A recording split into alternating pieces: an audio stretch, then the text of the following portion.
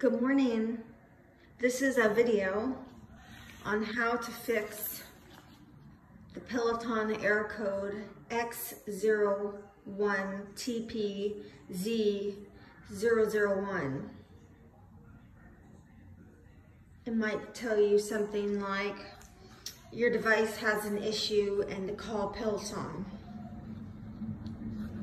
with a gray screen. That might not be easy for you to do if it's before they open or after they open and you're trying to ride your bike. So I called and troubleshooted the bike.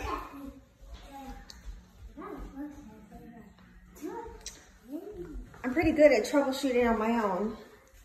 I unplugged from the wall for 30 seconds to a minute. I unplugged the back power cord also, 30 seconds to a minute. Neither of those did the trick. I did hold the power button down on the back, and that didn't do anything either.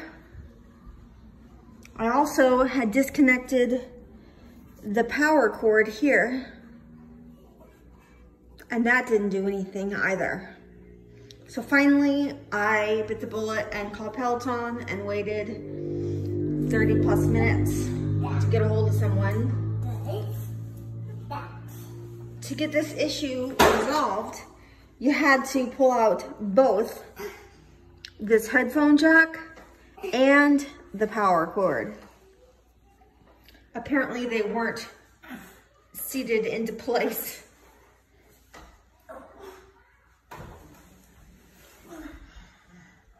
This is my new Peloton Bike Plus.